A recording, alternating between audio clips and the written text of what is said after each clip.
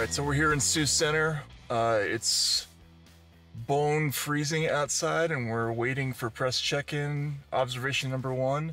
This is a little bit of a small event for Donald Trump, who's usually on the kind of glam rock Peter Frampton scale of like venues. This is much more like a sci-fi author's first reading.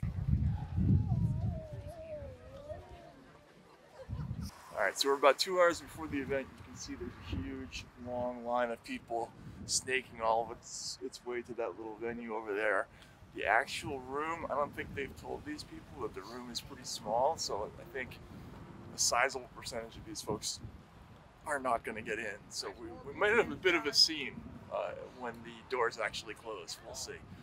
People are freezing. You can see them shivering at the end of the line. But big crowd, which is not unusual for Donald Trump.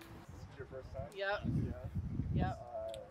Are you worried? Are you sure you're going to get in? No, but we're going to stand out here anyway. Can I ask you how you feel about the Colorado and Maine stuff?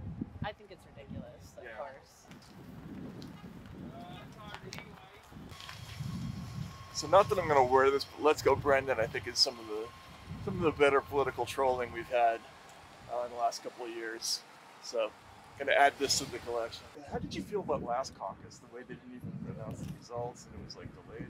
Because I've been doing this a long time and it used to be the easiest thing in the world, and now it's weird. Yeah, yeah. We've always liked how Iowa does the caucus, but yeah, last time was very strange. But can I ask how you feel about Maine and Colorado and that whole thing? And it's a joke.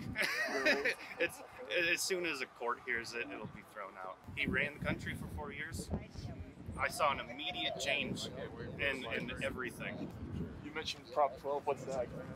Oh, that's how they want to raise pigs to have them come into California. What's the specification? It's just how much exercise they get. How do you exercise a pig? Oh, I see. It's Biden, but what's the original thing? Like, what was it before it was Biden? It's supposed to be like Little Debbie. Little Debbie? Little dummy. Little dummy. Oh, I see. Was it a product? I'm sorry, I'm from the East Coast. Oh! Yeah, all the grocery stores. Yeah, Everybody they're knows little Little Debbies. Debbie. Little Yeah. Debbie? Yeah. Yes. Okay. Yes. God, this is really embarrassing. Can I ask just about how y'all feel about Colorado and Maine, those decisions? They suck. They suck. In Florida, they took Dean Phillips and Marianne Williamson off the ballot there too. So. They're just digging themselves in the hole. If they can choose who can be on the ballot and who can't, I feel like then we should vote. What's the point of us voting? They're not giving us a choice. They're going to take away and tell us who we can and can't vote for anyway. Right. No, there's no That's why we point. have to do it. Right. So. Always key to get the playlist of the candidate. Fat Elvis, which I always think is interesting. President of the United States, President Donald J. Trump. And I'm proud to be an American, where at least I know I'm free. They had me the other day. I was imitating Biden because he can't walk off a stage, right? You know, he can never find the exit. So they had me turning around and looking for him.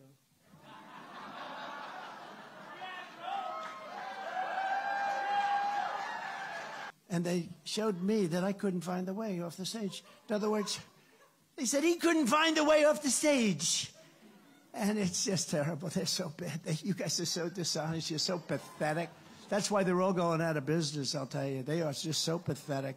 Nikki Haley, bird brain. This governor, yeah, Ron DeSanctimonious, actually. If I'm being tried, they go quickly. They set records. If I'm being tried for bullshit, they go fast. Nikki Haley has been in the pocket of the open borders establishment donors her entire career, and she's a globalist, you know. She likes the globe. With you at my side, we will demolish the deep state. We will expel the warmongers from our government. They're going to say he incited an insurrection, these stupid bastards. Thank you very much. Thank you. Go Caucus. Thank you very much. Wrapping up at the Terrace Event Center in Sioux Center, Iowa. I've covered about 30 Trump speeches in my life. That was by far the longest. Trump was in a very good mood, or else he had a really good batch of Vyvanse or Provigil. He went on for an unofficial runtime of an hour and 43 minutes. It had everything. He threw a bullshit in there. He talked about how he was the best at everything at least 4 or 5 different times. And he took out a handkerchief, Milton Berle style, at one point because he said it was 200 degrees. It was great. It was like Bill Murray's Just Doesn't Matter speech meets Jimmy Vollmer. Have you heard about this? Comedy routine meets Henny Youngman, but minus the violin. Anyway, it was fantastic. Funny in a very interesting way, but we'll get into it more online.